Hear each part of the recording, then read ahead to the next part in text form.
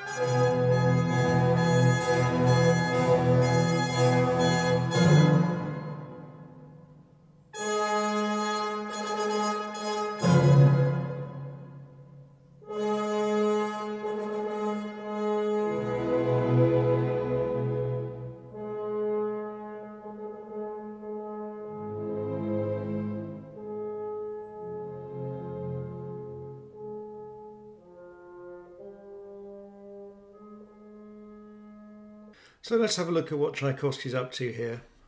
So I said it starts with the horns. To be fair to the bassoons, of course, they're playing as well.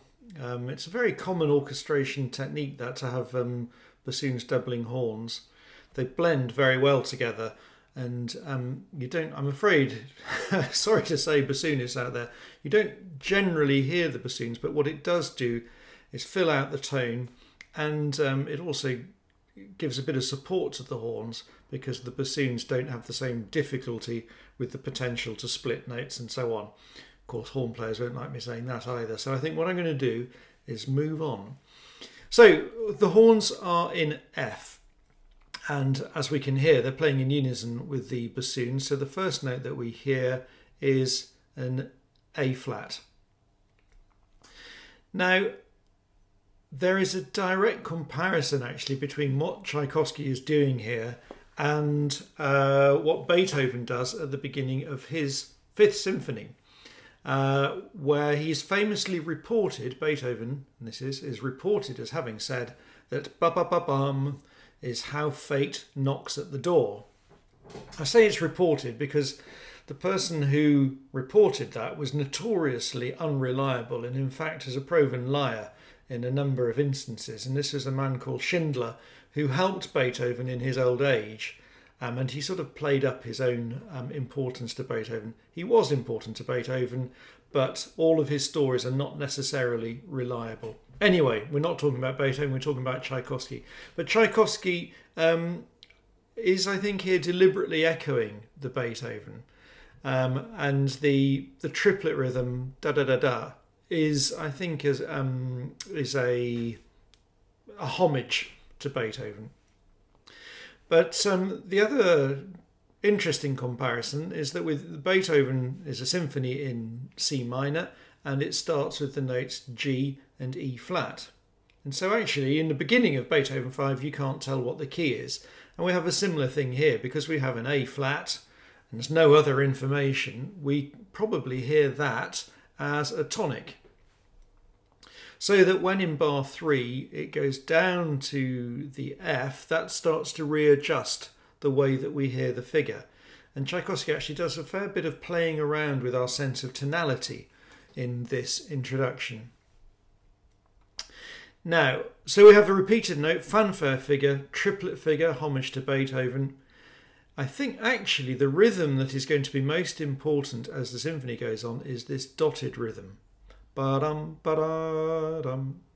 So we've got dotted quaver, semiquaver within a triplet, and then a sort of augmented version of that, dotted crotchet quaver, and that is repeated in bar 4. Then it goes down a scale bar. Now then, let's just go on to the next page. So we go. It's a scale of F minor from what we're looking at the moment. C, A flat, G, F, down to E flat. So this is sort of melodic minor feel to it. Down to D flat, keeps going down the scale, and the scale ends on an E natural. And against the E natural, the A flat comes in again. Now, on the page, that is a diminished fourth, E natural to A flat. But what we really hear is a major third. And so the A flat is actually sort of being reinterpreted as a G sharp at this point. So it's quite an extraordinary tonal trick. We start in A flat, F minor. The next thing we hear, E major. A long way away from each other. Okay. And then this bass line continues to descend.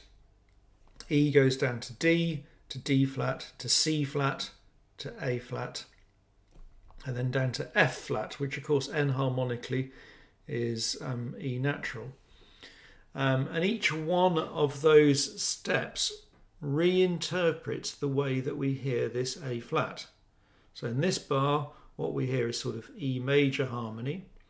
Now in this bar, we've got D natural, F, and A flat. So it's a diminished triad.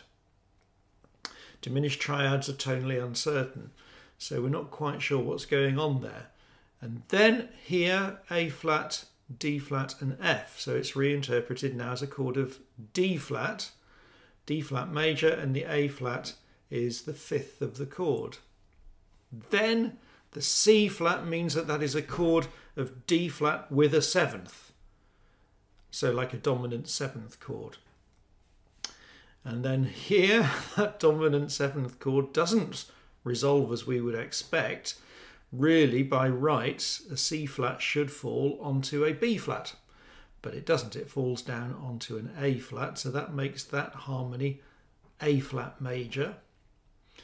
Then the F flat and the C flat make that a chord of F flat major. And harmonically, F flat major is E major, and of course that marries up with what we had in this bar. Over the page, I'm going to have to slightly shrink this. Ooh, there we go. And that E major chord is repeated, and then at this point, when all of the orchestra comes in, this is the first moment that we have had every instrument. I would wish that top thing would go away, but it's not. There we are. Right. Every instrument of the orchestra plays a very short, unexpected chord, and it's unexpected because it is basically diminished again. Let's have a look at what we've got. So we've got a D natural in the bass, we have a B natural on top, we have F, and do we have a G sharp somewhere? Yes, there we are, in the second trombone, and there'll be other places as well. So that's basically a diminished seventh. Again, tonal uncertainty. The diminished seventh is a very unstable chord. The A flat gets repeated, so we're sort of hanging on to this pitch, which has been the main pitch all the way through so far. The bass again falls down by a semitone, and now we have a chord which I know some of you will recognise, D flat in the bass, B natural on top, so that is an augmented sixth, though this chord is now an augmented sixth chord.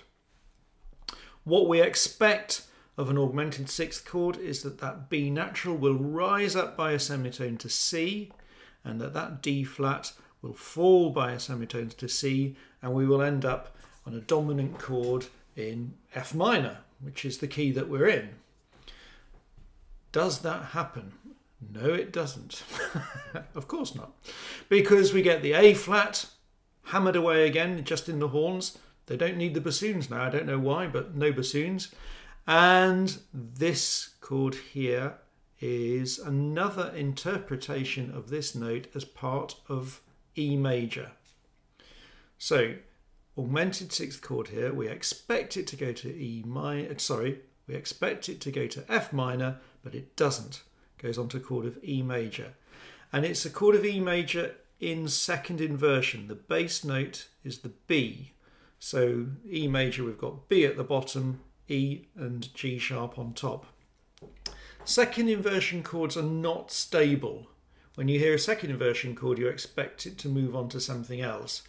So although that is just a major chord, because the fifth of the chord is in the bass, it doesn't feel stable. We want it to move on.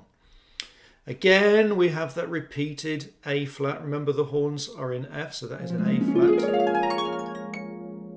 Hi, this is me from the future dropping into my video to correct something that I have realised is a misprint in the score that I've got here from IMSLP.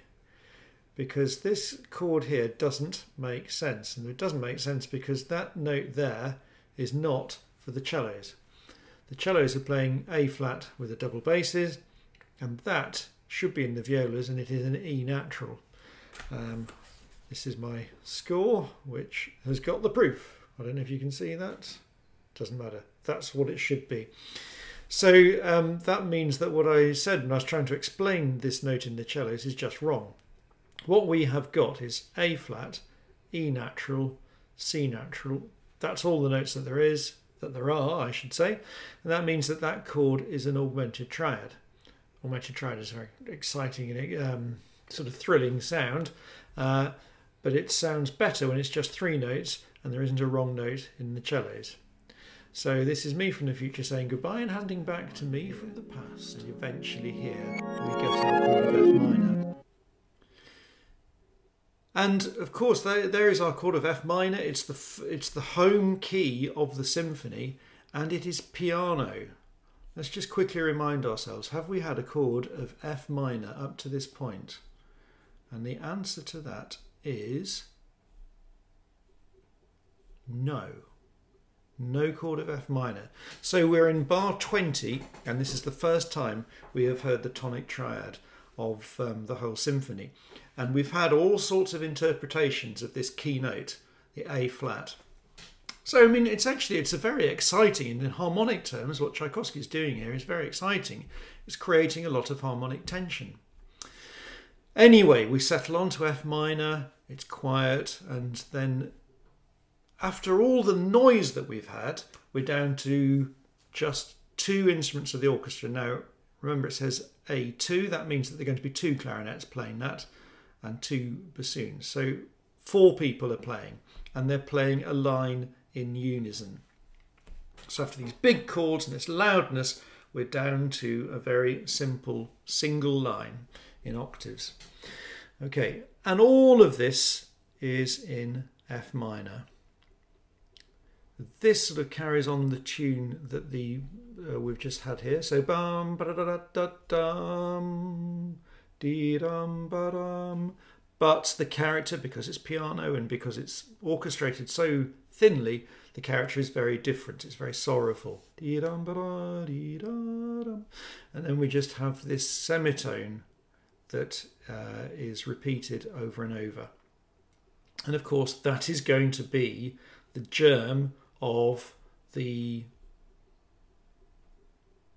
first movement form that carries on, all those semitones, and so on. So that is the first appearance of the Fate motif. And the last thing I'm going to say now, just to remind you about the dotted rhythm, dee-da-dum, dee-dum, and just look along here, dotted rhythms all over the place. We'll come back to that when we look at the first movement in more detail. So let's now look at the second time that we see the Fate motif.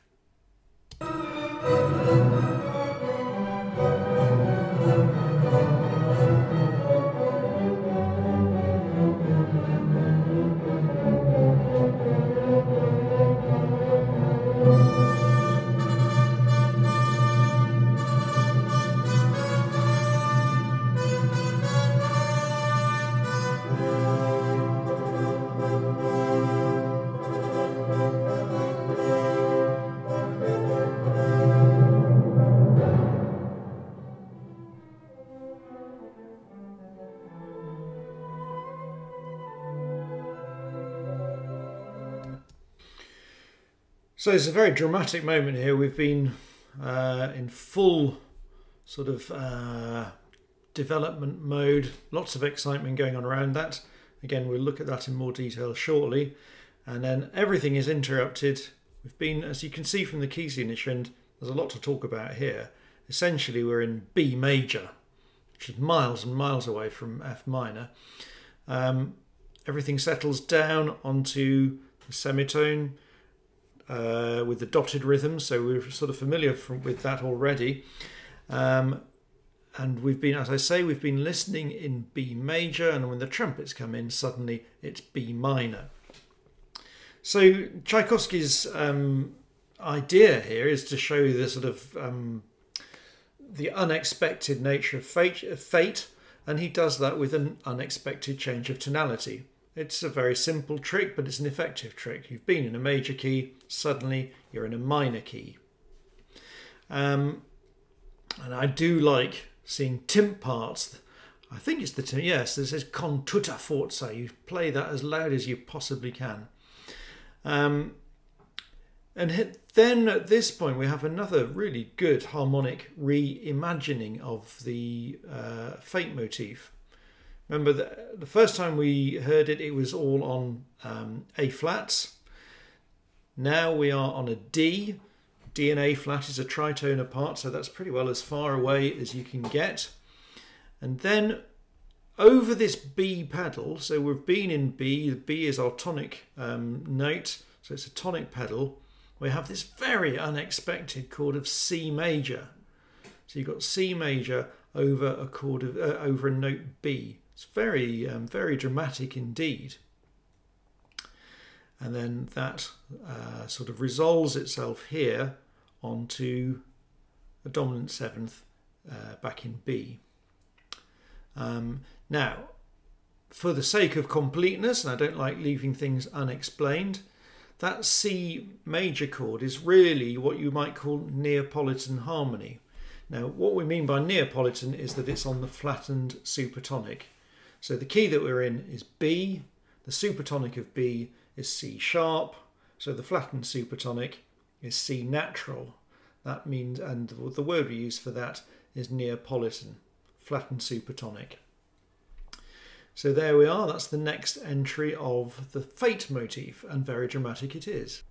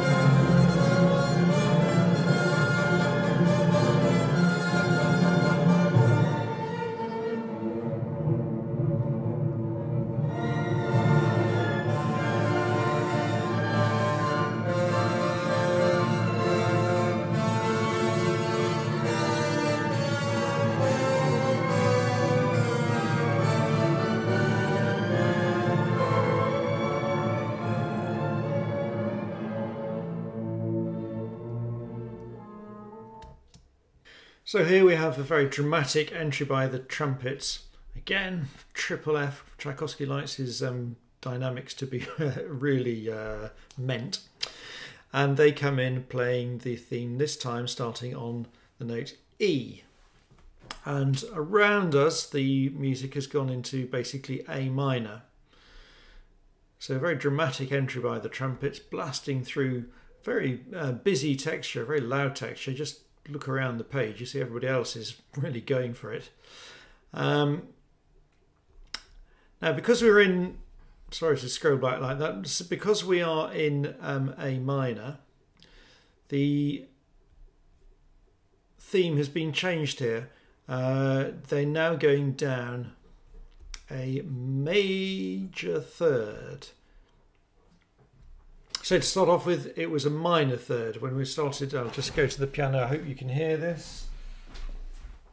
And now.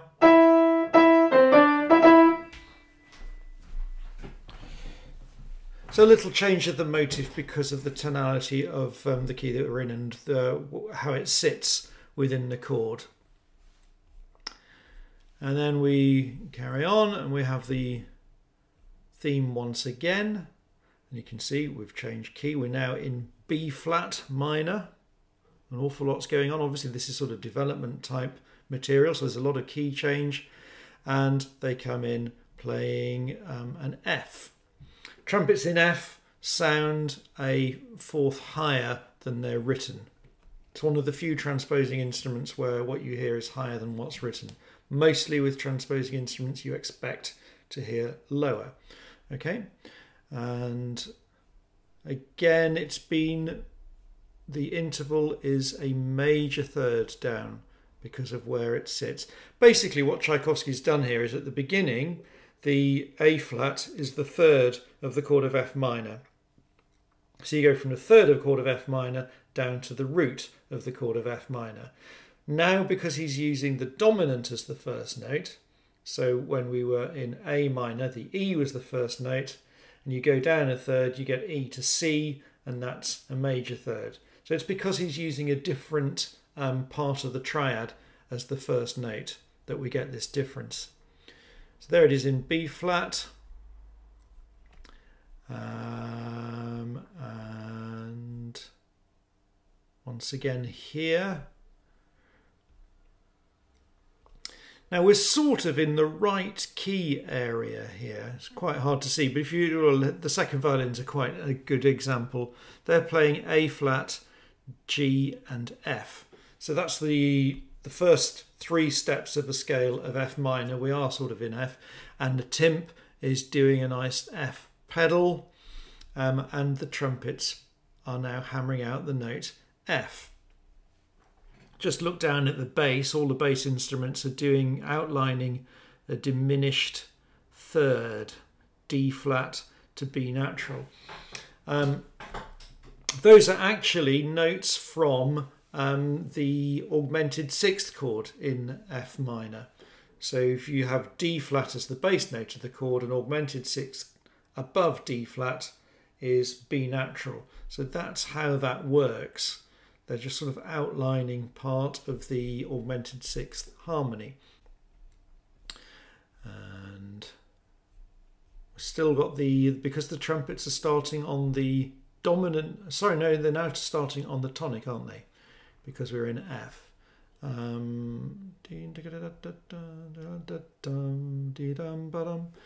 Yes, there's another reinterpretation. Because the note that they're starting on here now is the root note of F minor. Okay, and that brings us to the end of that interjection of the fate motif. So we now need to go on to the next one.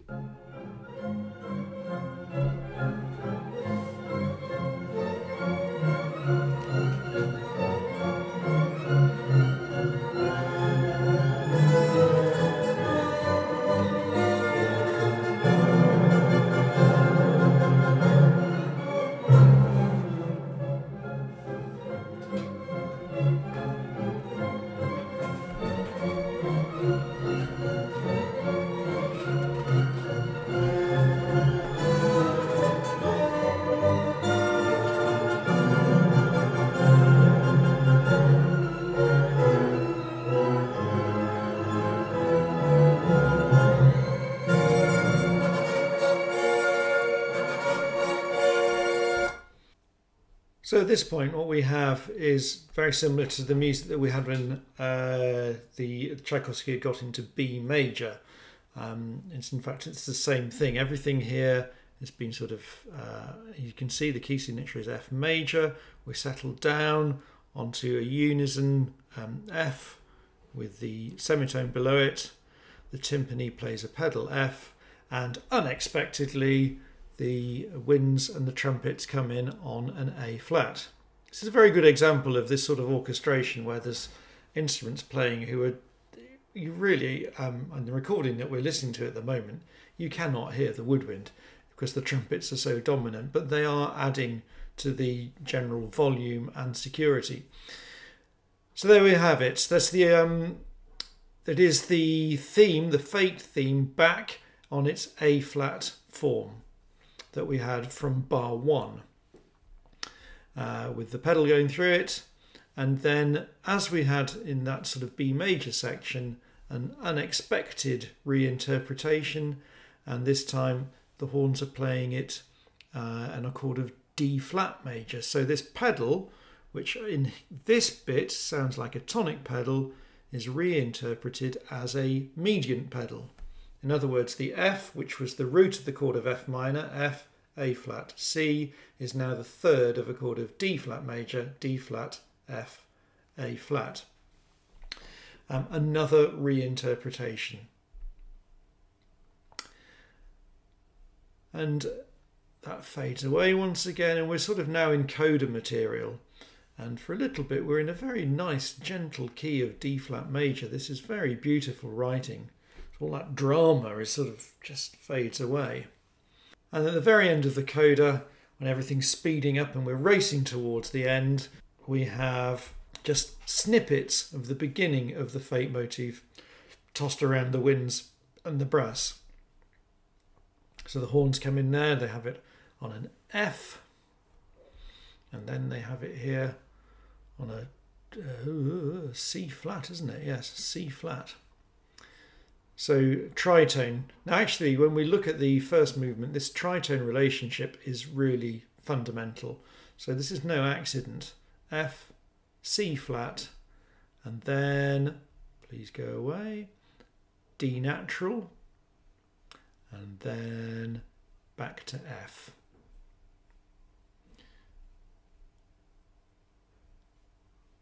F, B natural, D natural. And actually, those three notes are part of a diminished triad. And again, diminished triads are important. So that is the Fate motif as it appears in the first movement, and it is a dramatic punctuation point as the movement goes on. Now, having said that the Fate motif is something that unites the whole symphony, in the second movement, it doesn't happen at all. This is what Tchaikovsky says about the second movement, and we'll look at that in detail when we look at the second movement. Third movement, no Fate motif. Fourth movement, the Fate motif does appear, and let's have a quick look at that now.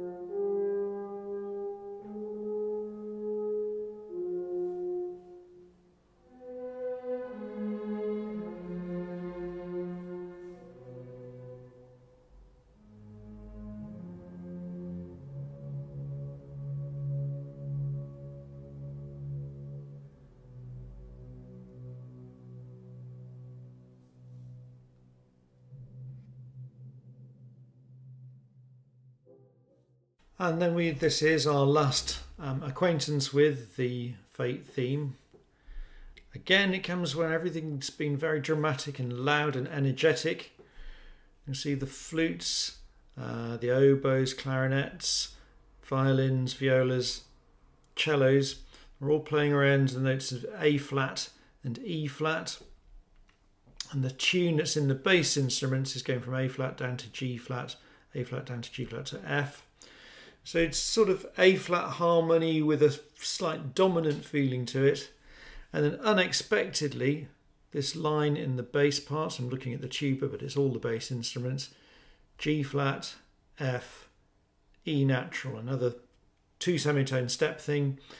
And as we had at the beginning, the A flat of the Fate motif is treated as if it is a G sharp, and we hear E major harmony. And look in the strings here, you can see very clearly that's a chord of E major. We have a solo cymbal crash. This is a significant moment. So E major, and in fact this is a direct reference back to the first page of the symphony. After the E major chord, diminished harmony, augmented sixth harmony, going on to A flat, again going on to a chord of E major, and here diminished chord, look, all the percussion are in, settling down onto the chord of E major in second inversion, the sort of augmented chord that we had at the beginning, F minor, and here the German sixth chord, German augmented sixth, D flat, F, A flat, B natural. And it's on that very uncertain harmony that Tchaikovsky leaves the Fate motif, really just hanging on. Tails away in the horns, we get a little diminished triad outline in the strings, B natural, A flat, F. This is the augmented sixth chord, broken chord now. Instead of being played as a vertical harmony, it's played as a horizontal line. The D flat going down to the B natural, and the D flat tends down, the B natural tends up, and we settle on a pedal note in the timps, and then joined by the double basses, and that's a dominant pedal which is going to take us home in F major, and everything's going to be all right. So there we have it. That is Tchaikovsky's Fate motif and the way that it goes through the symphony. It's a very dramatic musical idea because of the repeated note, because of the rhythmic element to it. It's instantly recognisable every time that it comes through the symphony. What is perhaps odd to think about is that it doesn't happen that much. Now, there's probably, I think arguably, Tchaikovsky uses it just the right amount, because if you kept on having everything interrupted by this motif, it would become very predictable and it wouldn't have the dramatic effect that it does have, the way that he's left it.